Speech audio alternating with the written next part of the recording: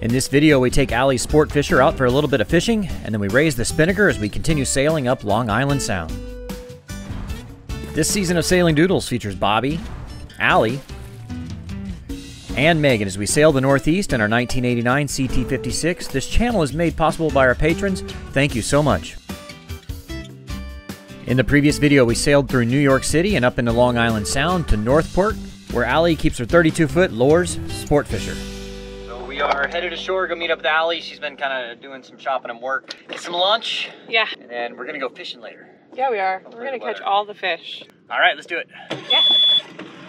All right, let's get out of here. Let's make like Tom and Cruise. It really was nice having that brand new high field dinghy. Lunch and shopping, so Allie's dad is gonna come pick us up and take us to the grocery store. The sweetest man. Yeah, should be a nice little day. And then around 3:30, we're gonna go back to Allie's sport fisher and we're gonna go fishing. Yeah. Do you know what kind of fish are likely to catch out here? Ouch. Muskrat bass. That's not real. I know. Sounds good. I'm not a fisher. Sounds delicious. I'm not a fisher person. You don't say. Go to sailingdoodles.com. Get you swag. They're very nice.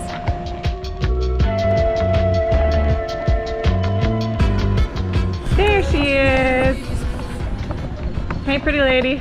How was the workout? All right, they're taking the launch. We're gonna take the dinghy over. It's a beautiful boat. Yeah. We are headed over to Usonia, which is Allie's boat, and we're gonna go fishing. Yay! You want to beat them there? It's a race.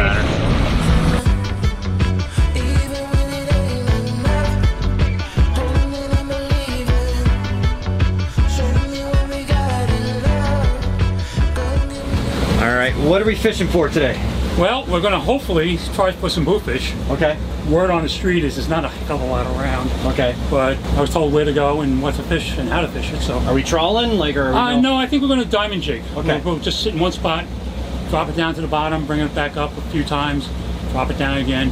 That's what we're going to try doing today. All right, we'll do it. It'll be fun. He already made sure we knew we had cigars and port and all. The alcohol and the cigars were good on it. The fishing is just incidental. It's something to do while we drink cigars. Right. And, I drink port.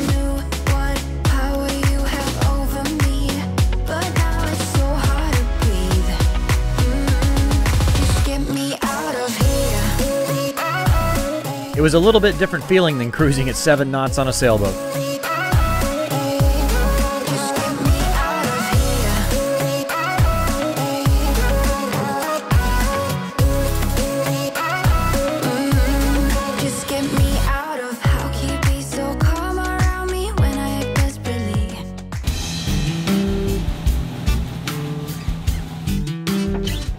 Are you quite the experienced fisherwoman? Not really, no. I have memories as a child of being fairly good at this, but we're gonna have to relearn it all over again. I just drink beer on a boat. That's it.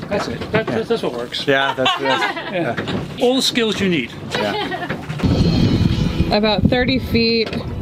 How much line are we wanting to drop? 30 feet? Give a couple of cranks and just give a couple of these. I'm not good at fishing. It's because you're not good at being patient. Well, the fish weren't biting that day, but it was still a good day out on the water.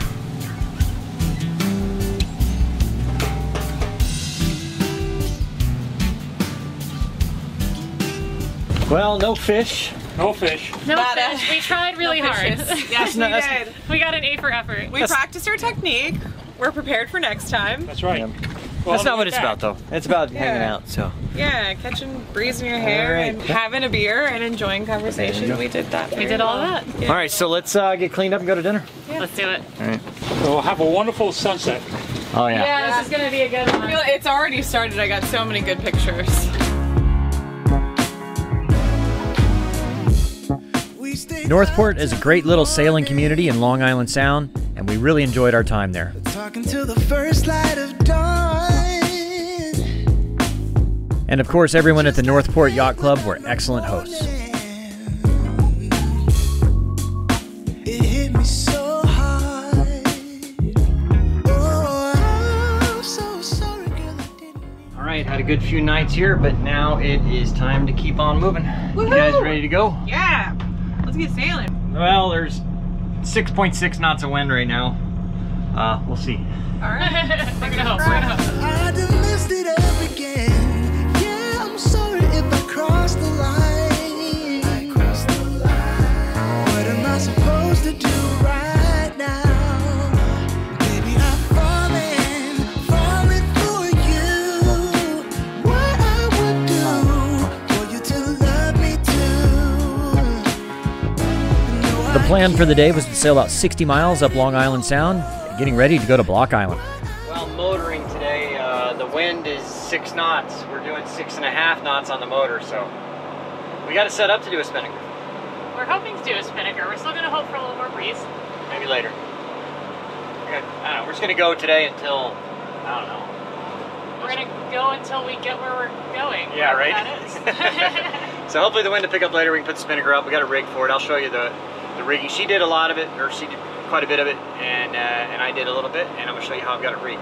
All right, so my spinnaker tack line goes the way it was before, the way I had it before, basically no changes there. The changes are up here where it's attached to the bowsprit. Allie rigged this little strop right here, then I sewed a little end cap that fits around the bowsprit, and we got a lot of Dyneema. Hopefully that should hold it. So it's basically, the little strop is tied to both the end cap and the base of the bowsprit, so it should not slide forward or backwards any. And I put a bunch of layers of Dyneema and all that stuff, so it should be pretty good. I'm actually having a little collar fabricated out of stainless steel that's gonna be like bolted onto the bowsprit permanently. I was a little worried about, do I need to run new whisker stays out there, like to the new collar? I'm gonna try it without it, because that's some really thick stainless steel. I think it can hold the tension, but that new collar is like 900 bucks. It's crazy because it's milled out of solid stainless steel, and you know, it's gotta be perfect and all that. So this is just a temporary fix until I get that. And then I've got a top-down furling kit coming from Selden, and hopefully a spinnaker made by Precision Sails, and we'll get going. All right, we think we have good enough wind for the spinnaker, so we're gonna give it a shot. It might slow us down a little, but whatever, it'll be a better sail. So what are we doing? We're gonna launch the kite. It goes up with a sock, and so once it goes off, then we'll unsock it and set it. All right, let's do it.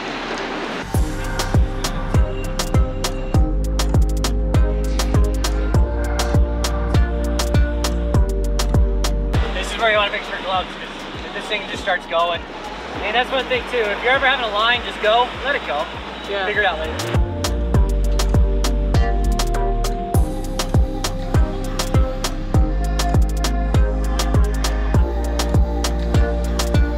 Seems to be doing pretty well up here. If anything, I could go a little further out with this drop there, but I think it looks pretty good. I can adjust that later on. All right, guys, so today is a special day. It's a remarkable milestone day. So... Oh, 300,000! Yes, 300,000. So to 300,000 subscribers, thank you guys for subscribing. If you're not, why aren't you? Come on. Watch your eyes. Just gonna let it shoot off. Go. Oh, I bet it'll still taste good. It's gonna taste great. Cheers. Good so, job. 300,000 subscribers. Thank you guys. Thank you. And it's our patrons that make it possible. Thank you so much.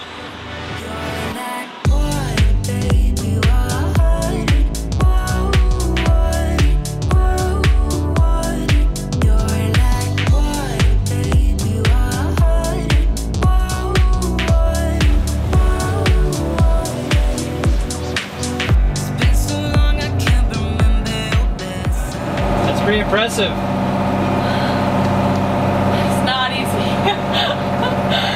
I mean, that is impressive. Doing that on a moving boat right now. We're moving.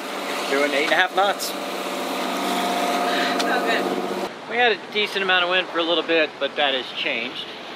So now we're gonna pull down the spinnaker and probably motor in the rest of the way. I didn't put my safety on there last time. That's a no-no.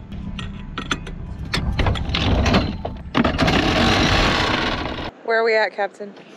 I don't even know. It just looked good on the chart. It looked like a good, nice little hook we can come around. Yeah, I think it's all right. it's really beautiful.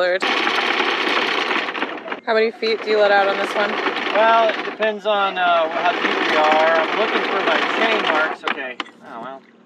I must have missed my 50-foot mark, so I have my marks right here on the chain. So the two little plugs there go in there. Oh, okay. So that means 100 feet. I got one of those at 50 feet, and I got two of them at 100. So now we're at 100 feet, so we should be in about 20 feet of water. Oh, hopefully we don't beach. Yeah, no. Now then, we get our snubber on here. Hook this onto the chain. So the snubber, basically, you don't want your chain pulling on your windlass all night, right? Because if it breaks or there's something lets loose, then you're spooling out and you're gone. The snubber basically is just a chain that goes on there and it connects to the boat. So now it takes up the slack on the chain. Smart.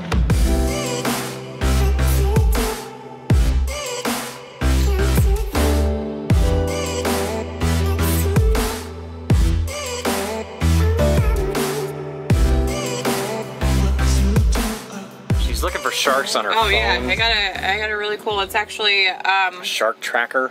O-Search, I think is. I'm not sure how you pronounce that, but it's literally an application called Shark Tracker, and it shows tagged sharks in the area. Oh, they're totally all on the South Shore. Yeah, they are. We're fine. So we're jumping in. So this is like the very tip of Long Island. So like that over there is the tip of Long Island, and then Plum Island is right there. It's about 30 some odd miles to Block Island tomorrow. Yeah. So we'll get up early and go. Yes, we will. All Dawn right. patrol. The water is manageable. It's a little bit chilly, but refreshing. The only thing is, it's dark. It's not like the Caribbean where you can see all the way to the bottom, so you're left to wonder what's beneath you. And I don't know if I can do it. If she says it's refreshing, to me that means cold. So that's a no. Well, I don't have shrivel problems, so... Well, you got some kind of problems. Oh, don't we all?